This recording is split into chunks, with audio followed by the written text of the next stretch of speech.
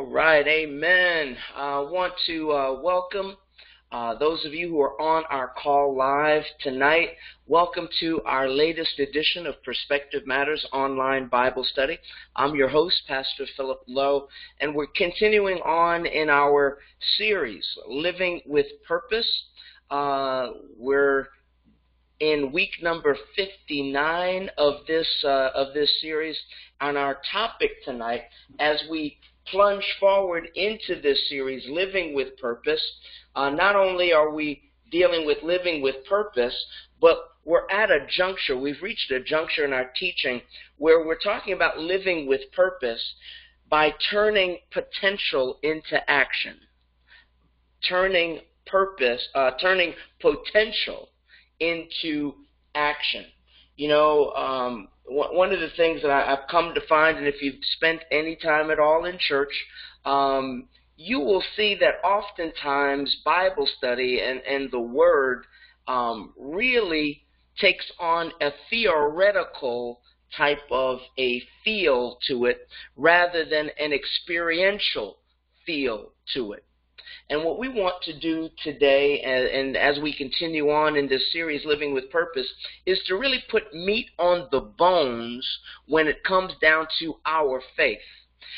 We don't want to just be doctrinal about doctrine, but we want to apply doctrine to our lives because the doctrine was intended for us to experience God experientially, not to theorize about a God that we can't see and oftentimes don't genuinely experience. We don't relate the Word, we don't relate Him personally to the personal issues of our lives. We have this impersonal relationship with God as a result. And that is what typically we tend to find in the church. People in a building, but who aren't in Christ Jesus. Thank you, Holy Ghost. That's a word right there. People in a building, but not in Christ. They share the same space, but they aren't sharing the same experience with a God they were meant to experience. Getting to know and be known by God intimately. Today's topic is freed to obey. I want to relate tonight your freedom to your obedience to God. What's interesting is oftentimes when we look at the concept of law, most of us look at law as a series of rules and regulations. We don't typically interpret law, the giving of laws, as the giving of freedom. But in fact, I want to challenge us to begin to look at law. If you look at the laws of your jurisdiction, whatever state or county or town that you live in, the state that you live in, the country that you live in. If you live in these United States, we are governed by an ever-growing series of laws. Now, most of us tend to focus in on what the law says you cannot do. You can't do this and you can't do that. You can't drive any faster than. You can't, or you can make a turn on a red light. You can make a right turn on a red light. Every jurisdiction has different laws. Then you have the laws that govern the whole of the country. And most of us tend to look at the laws as just a series of rules and regulations that tell us what we cannot do.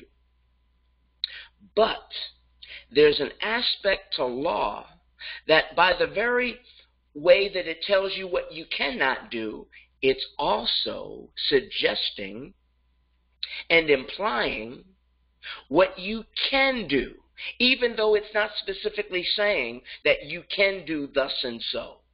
By what it's telling you you cannot do, you can infer And you can imply what it's telling you that you can do.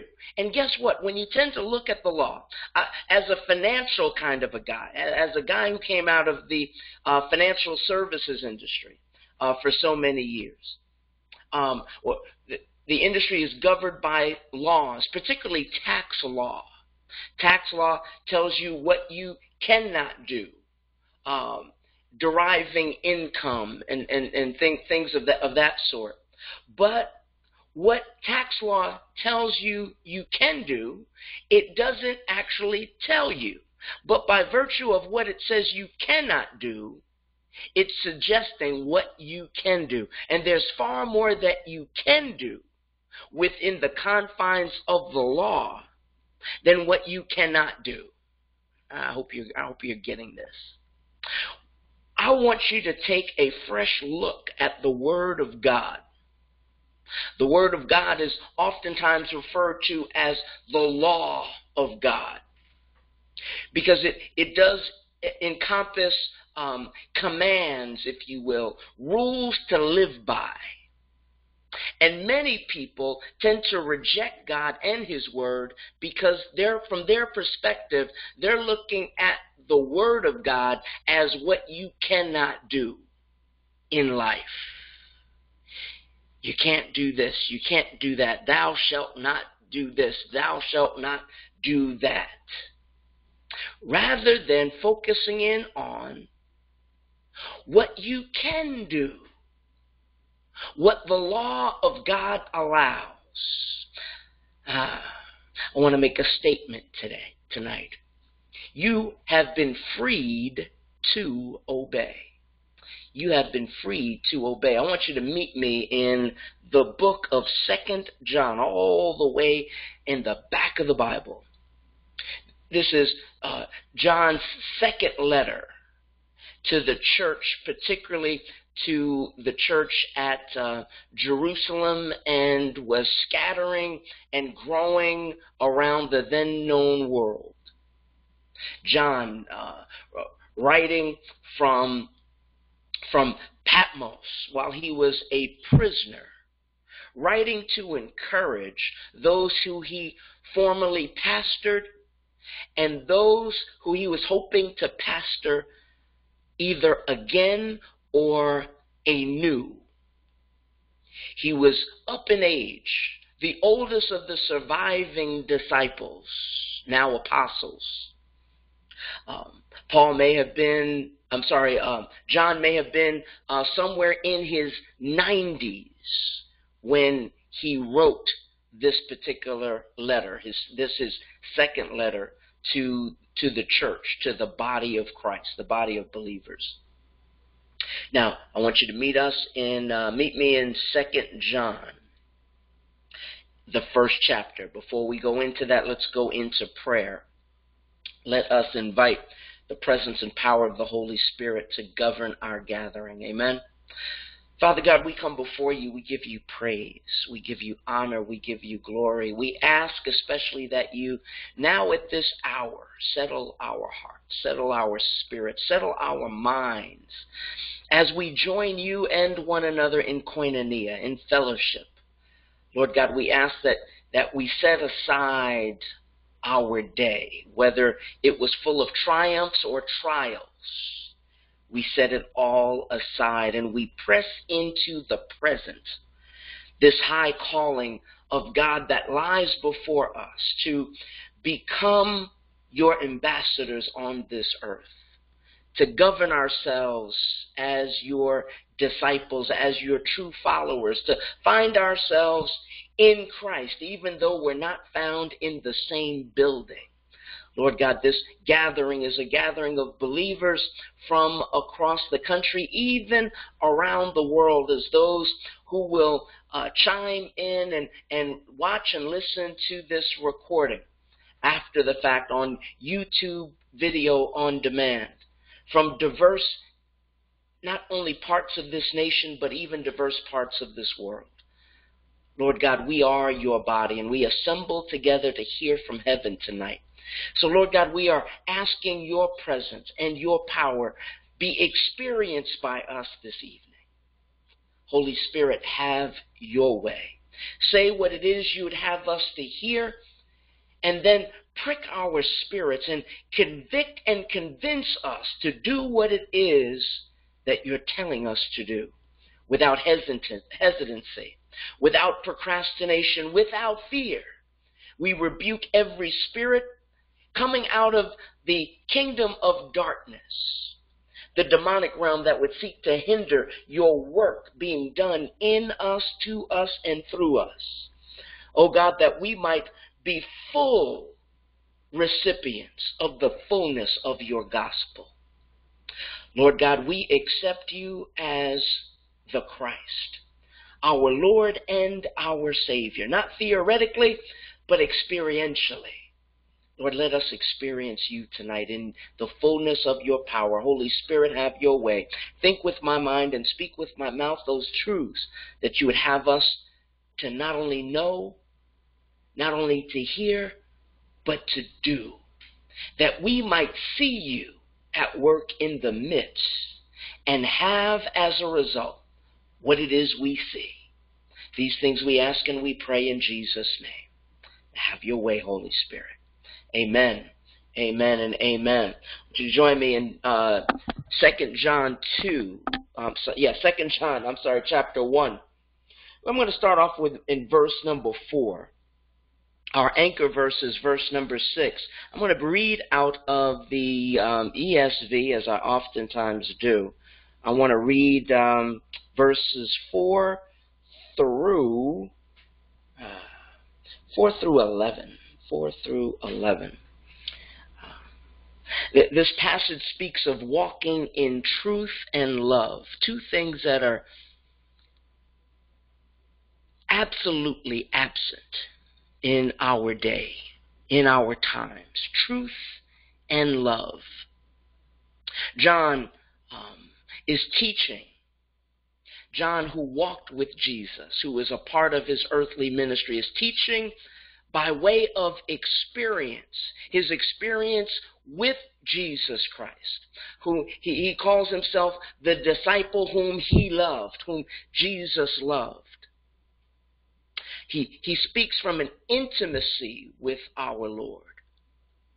And he speaks through the power of the Holy Spirit, that same Spirit that was present in Christ during his earthly ministry, being present in John's life, and John experiencing that relationship. All of these years after Jesus had physically ascended into heaven, his Spirit was given in his physical place, that not only could he be with one disciple, but he could be living in all disciples. This is what makes us not Christians, but makes us disciples. This is a clarion call to discipleship, not Christendom. Don't you miss this. Check this out. You'll see where I'm going. Beginning at verse 4, 2 John chapter 1, verse 4. I rejoiced greatly to find some of your children walking in the truth, just as we were commanded by the Father. And now I ask you, dear lady, not as though I were writing you a new commandment, but the one we have had from the beginning, that we love one another. Let's put a period on that one. This is the command that encapsulates this not only message, but this letter, written to a woman to then be given and disseminated throughout the church in Jerusalem. It was written specifically to a woman to give to the church. Don't just let this one slip past you. Don't let this slide to you. Here's a letter addressed to the church, but specifically given to a particular woman who was involved at that church, a leader in the church of Jerusalem. Ladies, be encouraged. The Lord has not left you out in any way, shape, or form. when it comes down to ministering or ministry. Don't you take a back seat. Don't sit down when the Lord has told you to stand up and has given you a word. Just as this word was to be given to the church through this particular woman. And the word is, not as though I were writing you a new commandment, but the one we have had from the beginning, that we love one another. This is an old word given new life to be disseminated to the church through a woman. Listen, verse number 6. And this is love. I love it. I love it. The Holy Spirit speaking through John and through John's pen not only said that the commandment is that you love one another, but it goes so far, he goes so far as to describe what love is from God's perspective. This is love. And this is love, listen, that we walk according to the commandments. God is leaving us no doubt what his perspective of love is. Love isn't just about affection. It's not about palpitating hearts. It's not about the ground moving under your feet. It's not about having a weak stomach when that certain somebody shows up on the scene. From God's perspective, this is love. That we walk according to his commandments. This is the commandment, just as you have heard from the beginning, so that you should walk in it. Verse 7, here it is. This speaks to us in our generation, in our now. Verse 7, for many deceivers have gone out into the world, those who do not confess the coming of Jesus Christ in the flesh. Such a one is the deceiver and the antichrist. Wow. Wow. Who is deceiving? Who's out in the world deceiving? Those who are looking past, not preparing for the physical coming of Jesus Christ. Those who are not taking a view of the word and of the gospel as a means of preparing themselves or others for the coming of Christ and his kingdom in the flesh, in the physical realm. In other words, this is not a theoretical exercise, but this is as real as you can get. It's as real as the chair that you're sitting on or the bed that you're laying upon right now as you're listening to this. I'm talking about where the rubber meets the road. This is not to be a theoretical religious undertaking or exercise. Studying the Word of God. Learning doctrine. We've come to call it, even in seminary, Christian doctrine. That's a misappropriation of the truth. This is disciple doctrine. This is Jesus's doctrine. It doesn't belong to a religion. It belongs to those who want to be in relationship with Jesus Christ as their Lord and their Savior. And he calls you his disciples. Don't let anybody deceive you by virtue of trying to summon your affections into a religion, rather into a relationship with the one who saved you. For many deceivers have gone out into the world, those who do not confess the coming of Jesus Christ in the flesh. Such a one is the deceiver and the antichrist.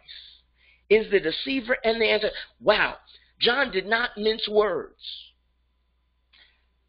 The deceiver and the antichrist. Verse number 8. Watch yourselves. Oh, I love it. Watch yourselves so that you may not lose what we have worked for, but may win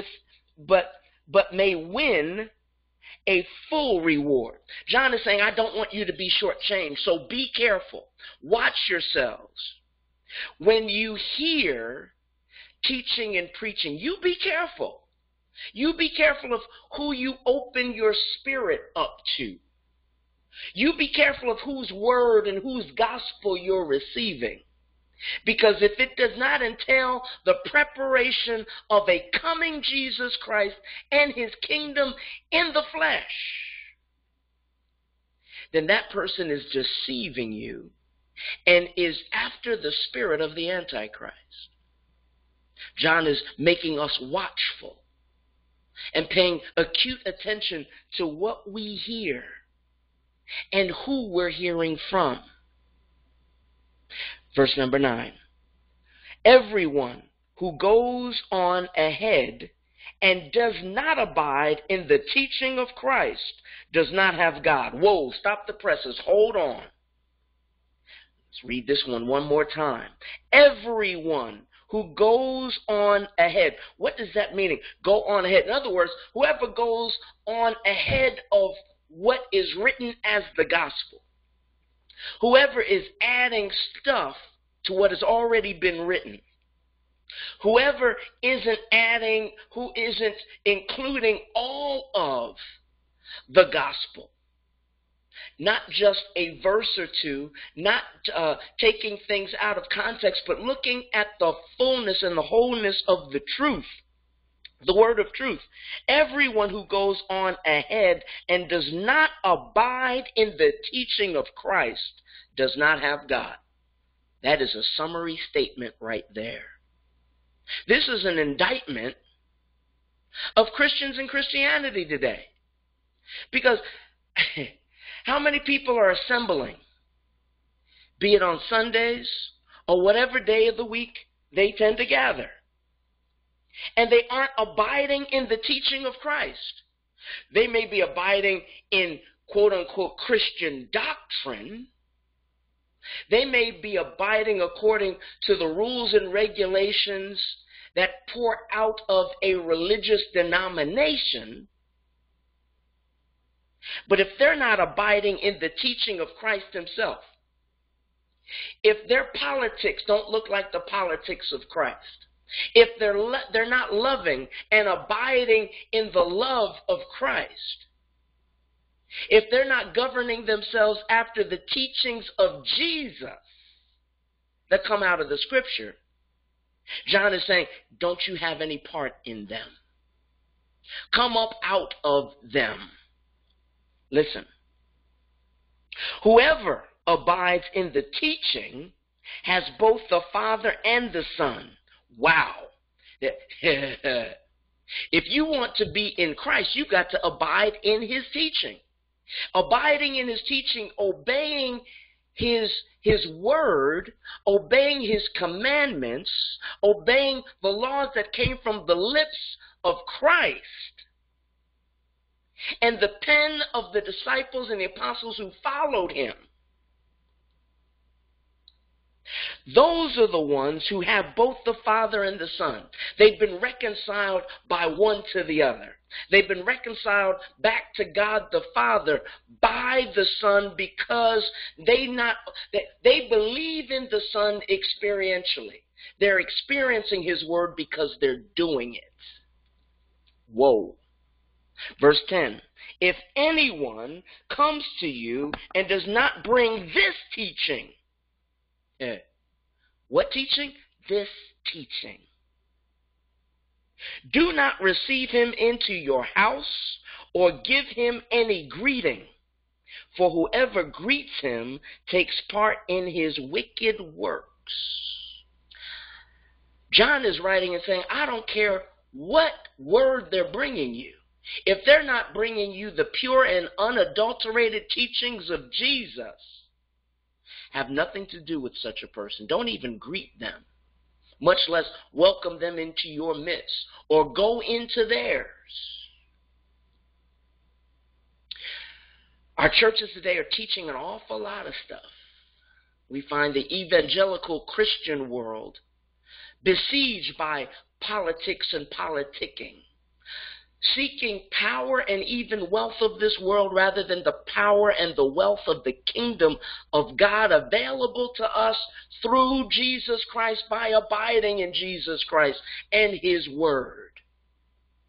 Yes, you've been freed for something, all right? Jesus went to the cross to redeem you, to free you, to obey. 2 John chapter 1, verse 6, out of the NIV. And this is love, that we walk in obedience to his commands. As you have heard from the beginning, his command is that you walk in love. Freed to obey. Freed to obey. One more time. And this is love, that we walk in obedience to his commands. As you have heard from the beginning, his command is that you walk in love. 2 John 1, 6. Listen, when God placed Adam and Eve in the Garden of Eden, he said, you're free to eat from any tree in the garden. Wow. Wow. You are free to eat from any tree in the garden. I'm coming out of Genesis chapter 2, verse 16 and 17, if you want to follow along. If you're watching live, I got it right up here on the PowerPoint. You are free. Listen, this is God's word to Adam and Eve, his first man and woman, in the Garden of Eden. You are free. Love it. You are free to eat from any tree in the garden. That's a whole lot of freedom. That's a whole lot of freedom. Think of all of the vegetation that was available to them in the Garden of Eden. But in the freedom that God gave Adam and Eve, he put the brakes on that freedom. There was a limitation placed upon them. He continues on and says, but you must not eat from the tree of the knowledge of good and evil, for when you eat of it, you will surely die. Love the way that this word is structured.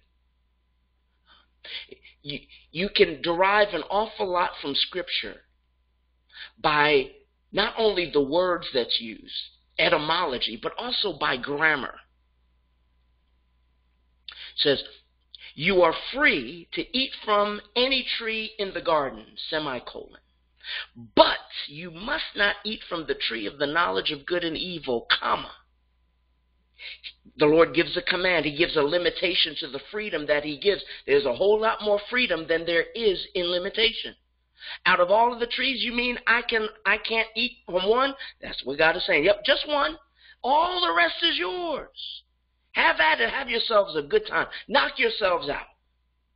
Just this one tree. Just stay away from that one. For when you eat of it, you will surely die. That last statement.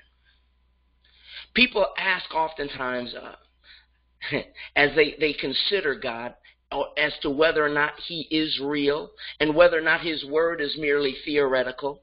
They ask, well, certainly God knew when he made man that man was going to fall. That man was not going to obey his word. Notice how this sentence, this particular scripture comes to an end. For when you eat of it, God wrote, for when you eat of it. In other words, I already know that you are. For when you eat of it, you will surely die. And that's exactly what happened. God knows the end of a thing before the beginning. So even before the beginning began, God had an answer for the failure of man to obey his word. Because God blessed us with the blessed gift of free will. He gave us freedom built into us even when it came down to obeying him. God says, I'm not going to make you do anything. I didn't create you to be a robot. But your love for me will govern your behavior. Your love for me will govern whether or not you do what I say. And I've already provided an answer when you blow it. When you blow it, I'll make it all right so that you can come back and not blow it again. For when you eat of it, you will surely die. And that's precisely what happened to man. Did Adam and Eve die right away? Physically, no, but spiritually they did. They were immediately separated from God and separated from his provision. They were banished from the garden, the place that God had provided for them to provide for them. And we've been on the outside looking in all along until Jesus came in the flesh to reconcile us back to a brand new garden existence. We could get the garden back again, even after blowing it. So that death would only be physical rather than spiritual. Because physical death is no big deal to God. Because the real you can't die anyway, unless he destroys your soul. Because that's the real you. Listen, God gives you freedom, but he also puts some limitations on you. You need to hear this. I need to hear this. We all need to receive this. God gives you freedom. God is not a God just standing up and saying, you can't do this and you can't do that. Look at how he governed right out of the jump in creation.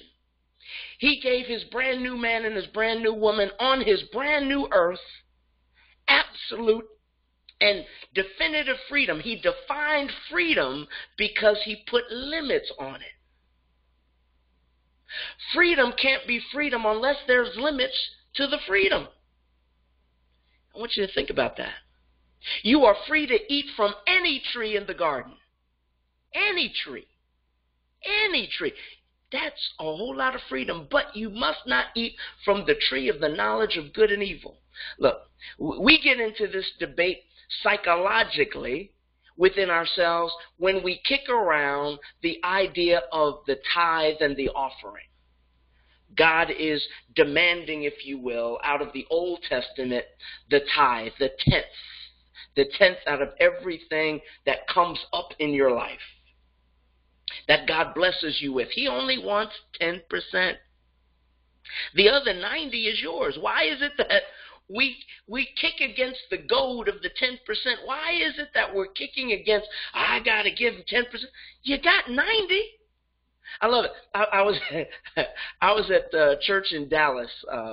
Friend of mine, Pastor Freddie Haynes, and he was teaching about tithing out of Malachi chapter 3, and he actually bought up bags and bags of groceries,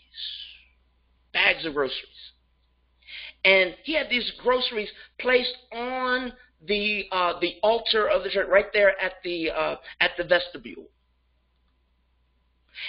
And he physically showed what 10% looked like out of the whole. You get to keep 90. He visibly showed how much freedom you had to keep the blessings that God gave you. He's only asking for 10%.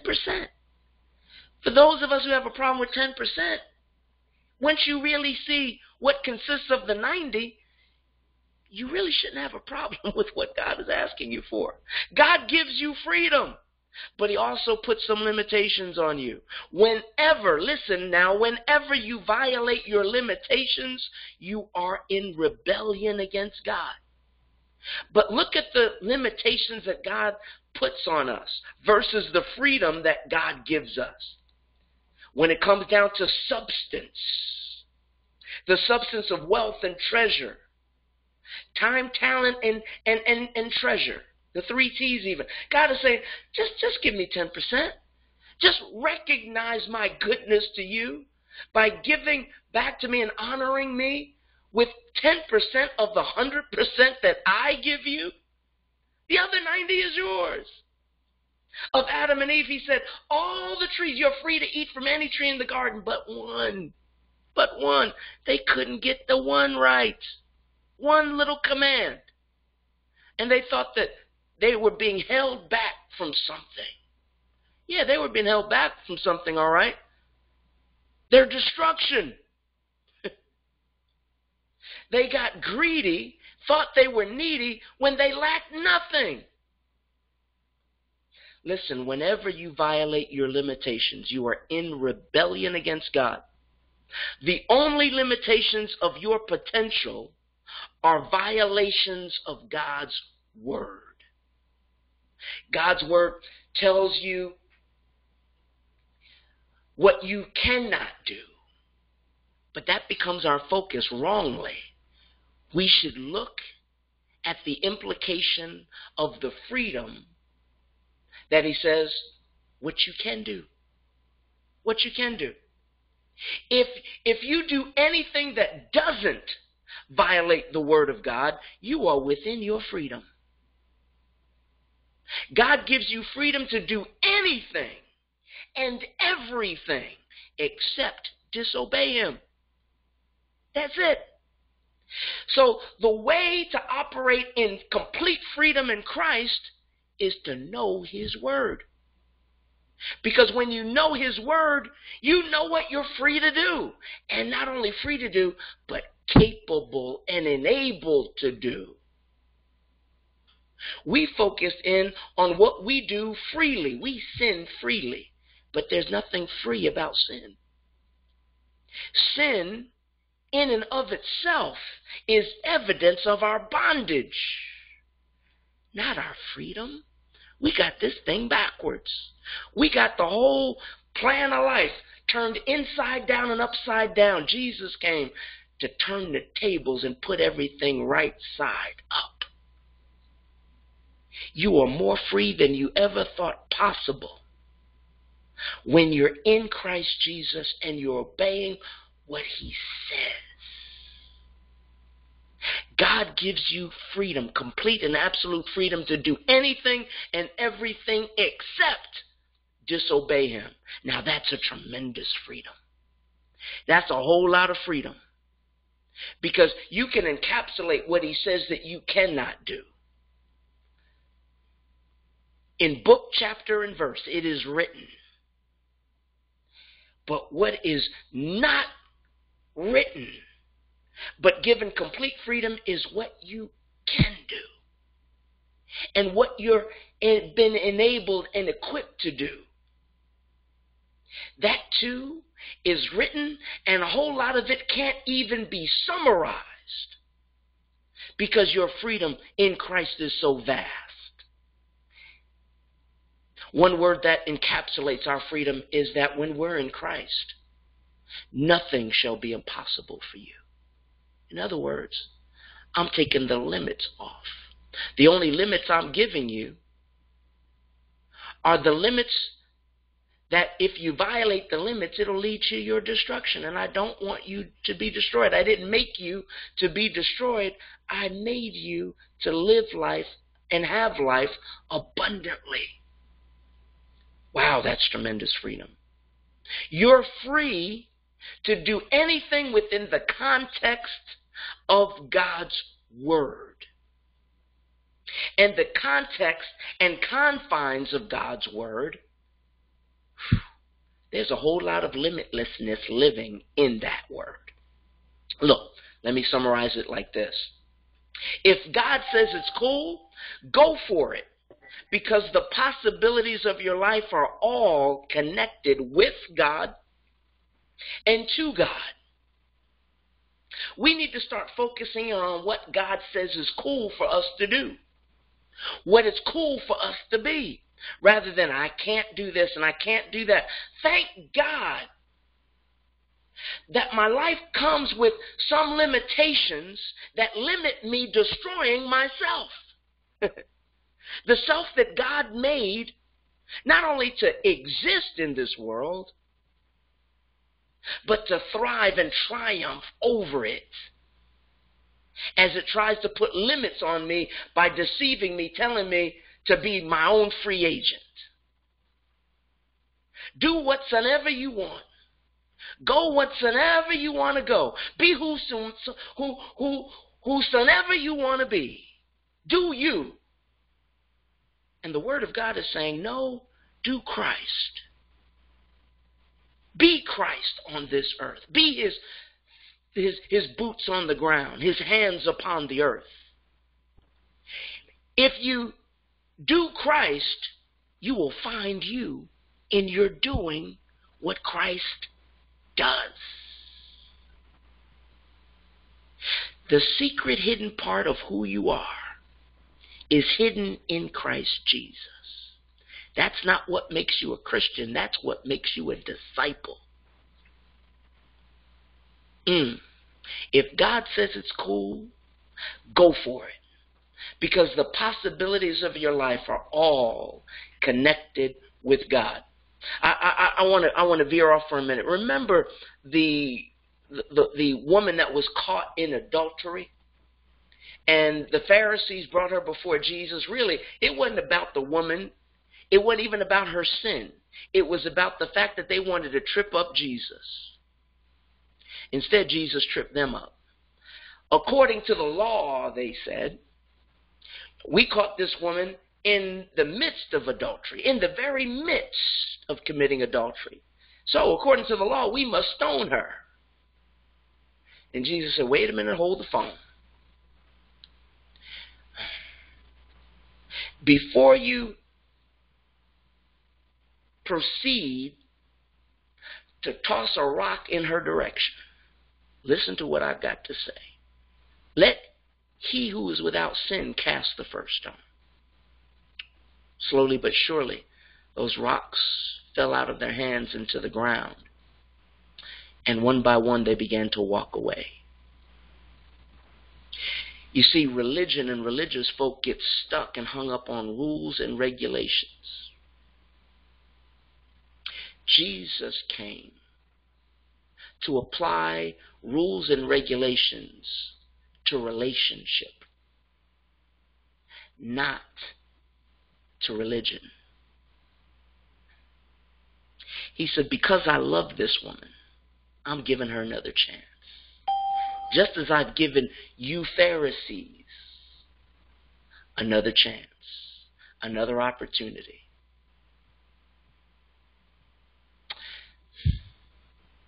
God says it is against his law to have sex with someone you're not married to. But he says, if you blow it, I've got you covered if you stay under my covering. He told the woman to go and sin no more. I've covered you, but I need you to stay under my covering. Now that you know, operate according to the limits that I give you only so that you will not be destroyed. If God says it's cool, go for it, because the possibilities of your life are all connected with God. You see, God comes into your life with pruning shears to free you from your disobedience and rebellion. This young woman was confronted by religious leaders. How did they know she was in the midst of what she was in the midst of? God only knows. But they only brought one of the two parties in to be judged. I need you to understand that God comes into your life with pruning shears to free you from your disobedience and rebellion. Just as this young woman, it looked like she was being hoisted away and taken to Jesus by these Pharisees to be condemned to death, when in fact, Jesus, God in the flesh, used his pruning shears, if you will, the word of his own mouth, to free her and to loose her, not from the grasp of these religious leaders, but from the grasp of her disobedience and rebellion. Perhaps she did not know how grave her disobedience and rebellion was. But Jesus, through loving her, freed her.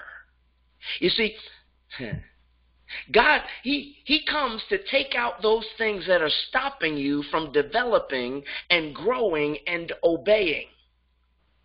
When you invite Christ in, He comes to clean you up. Anything that is contrary to the Word of God is subject to God's pruning. You know He loves you when He disrupts your disobedience and rebellion. When He steps in and says, I've got greater things for you than this level of living that you're living today, because you ain't living, you're dying. But because you invited me in some time ago, you may have put me on a shelf. You may have traded my relationship with you for the tenets and confines of religion. But I'm coming to tell you how much I love you by pruning you. And pruning hurts sometimes. Sometimes it doesn't merely hurt, it hides. Those pruning shears can be sharp sometimes. I'm speaking by experience. But there was no greater love shown than when God steps in and He prunes you with His shears to move you out of any kind of insolescence, disobedience, and rebellion to Him, because He's got a path to put you on toward life. And He will give you the life He promised you by any means necessary. That's how He demonstrates His love. That's how we experience His love. The word for discipline in the Greek is the same word that's translated as mercy. How about that? And also, it's also a word that can be translated love. How do you get discipline and love out of the same word? Because Christ does it. His demonstration of His love for you is when He comes in with His pruning shears to discipline you. And that discipline rids you of disobedience and rebellion, making abundant and abounding life possible, all the way into and through eternal life itself. Anything that is contrary to the Word of God is subject to God's pruning. If you're really His, He's coming. He's coming for you. Not to wreck you or to ruin you, but to wreck Satan's plan to destroy you. He comes into your life to help you clean up your act. He wants you to enjoy the freedom of obedience and life within His limitations. And His limitations are not the world's limitations. His limitations have not been engineered from the kingdom of darkness, but from out of the kingdom of light, because He is light Himself and life.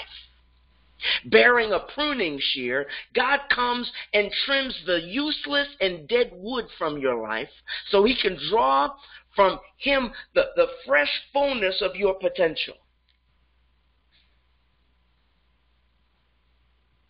God comes bearing pruning shears.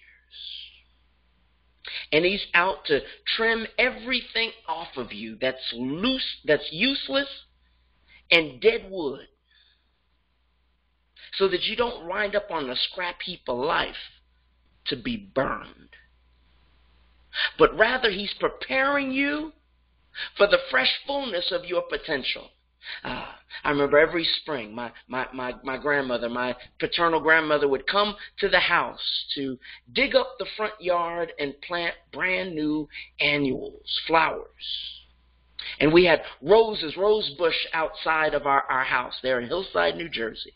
And she would come, and I remember as a little boy, she had her pruning shears, and she was cutting off what seemed like really good roses. Like, Grandma, what are you doing? You're destroying the tree. You're destroying the rose bush. Why are you cutting off all the roses? She said, son, I'm not destroying the bush. I'm preparing it to grow more roses than it ever had before. I was like, but Grandma, you're cutting some roses off. She said, you can't appreciate the growth that's coming if you don't prune what's already there. I never quite understood that until some weeks later on that spring, when that rose bush budded and blossomed like I hadn't seen it bud and blossom before. And every year, she commenced to that exercise about the same time, each and every year in March.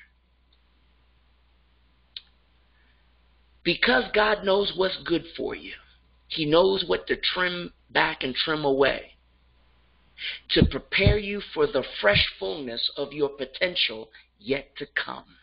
Potential is reality yet demonstrated, yet manifested. It is potential. It can come forth if the environment is right. God comes with pruning shears to shape the environment for your potential to thrive. You're cleansed through the word Jesus speaks to you when you ask him to forgive you. Wow. Being in relationship with him demands our forgiveness when we miss the mark. And he's prepared to forgive you. He's prepared to forgive me. Thank God for his grace. You see, the lid on your well, you didn't know that there was a lid on your well. You didn't know that you were a wellspring of life that God put inside of you, but you've been capped. There's a lid on your well, put there through your disobedience and Satan's deception. But guess what? It's been pried off by the work of Christ's cross. You've been redeemed to allow your well to pour forth. And not only to pour out, but to be poured back into. Disobedience and the deception of Satan puts a lid on the limitless living you were created to live and have. But that lid has been pried off. The greatest stone in your life has been taken off so that you can come up out of your tomb and live again like the first time. Like it's the first time. Because guess what? Here's the exciting thing. The best is yet to come in your life. Because none of us have lived yet in the fullness of abiding in Christ and his word yet.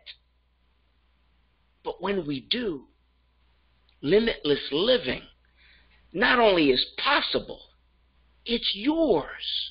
It's yours to have and to enjoy. You see, you're clean and free to do anything that doesn't violate God's word.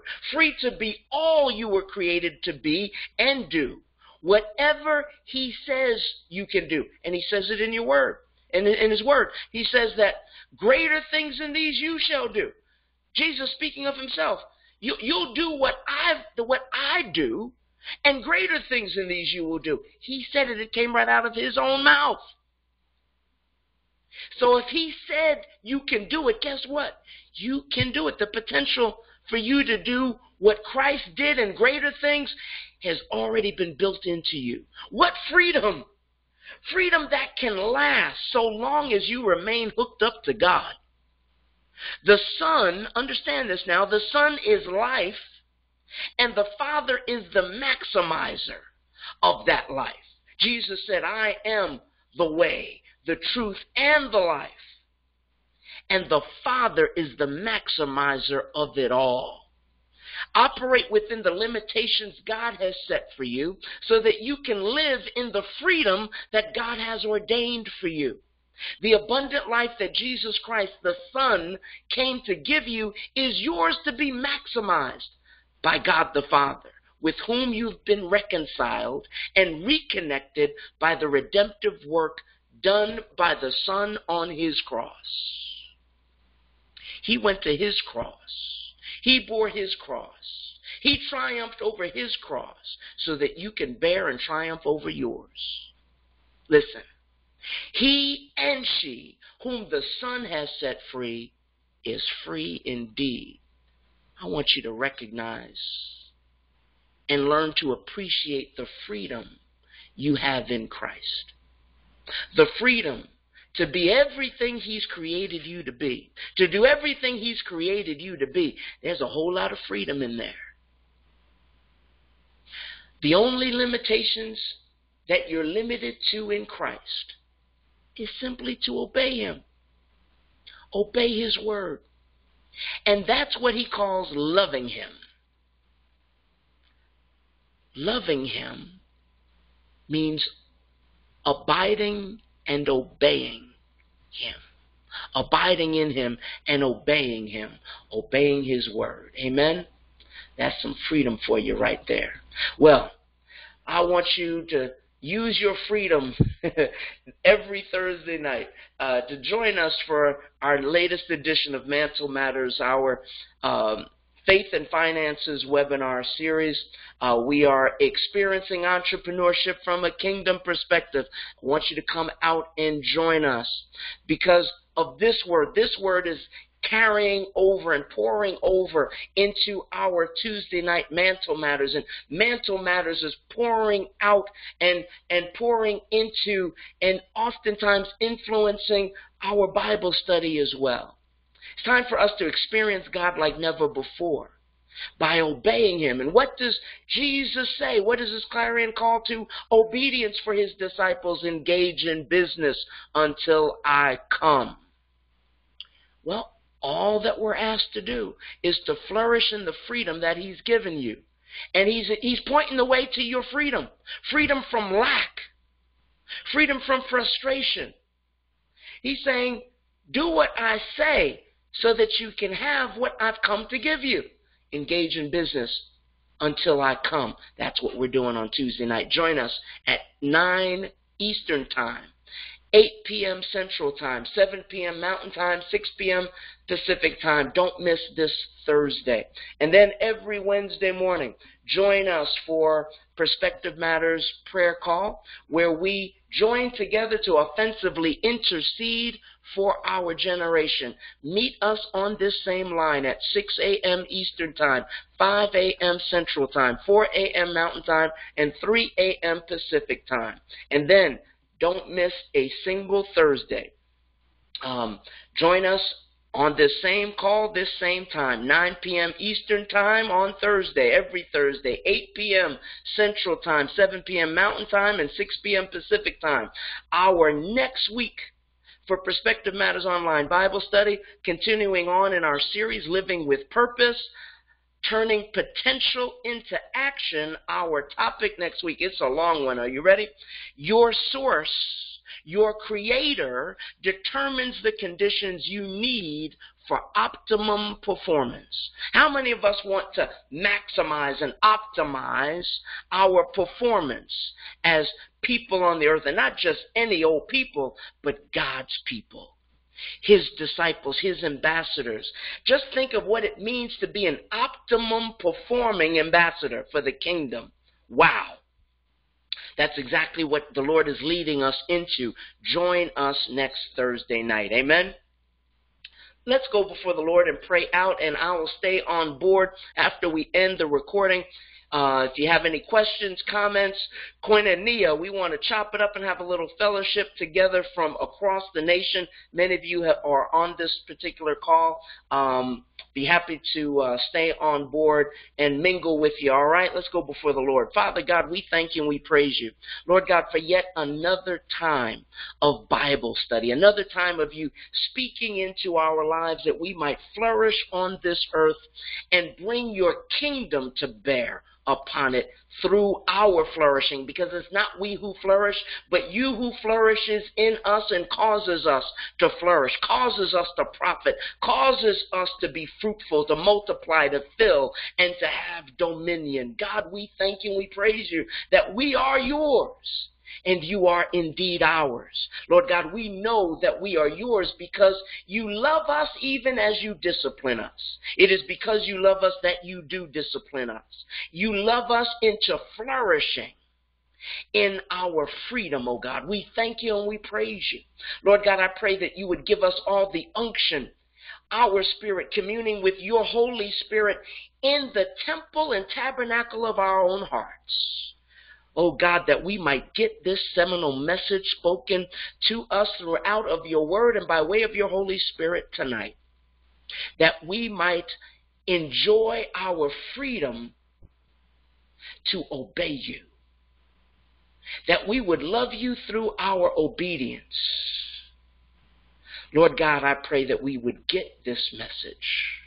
That we would recognize, appreciate, and appropriate the freedom that you came to give us, coming in the flesh and sacrificing all of the glory of heaven to live some 33 years on this earth, coddled as a child by an earthly mother, taught by an earthly father, but taught even more substantively and substantially by your heavenly Father, that we might learn to do what you did and say what you said, that we might share your kingdom with you as your underlords, as your disciples and ambassadors of your kingdom. Oh God, for us to flourish in our ambassadorship, in our kingdom citizenship. Oh God, I pray that we would understand the freedom that exists in those small limitations that you give us, that we might live limitless upon this earth and demonstrate your power and your love. God, we thank you for this word. Now let us do what you say, that we might have what you've promised us. These things we ask and we pray in Jesus' name. Amen, amen, and amen. Wow, I don't think anybody's mad but the devil. God bless y'all. Hold on, stay on the line. We'll chop it up a little while. Join us on next Tuesday for our next edition of Mantle Matters. Otherwise, I'll see you online over the weekend. God bless you.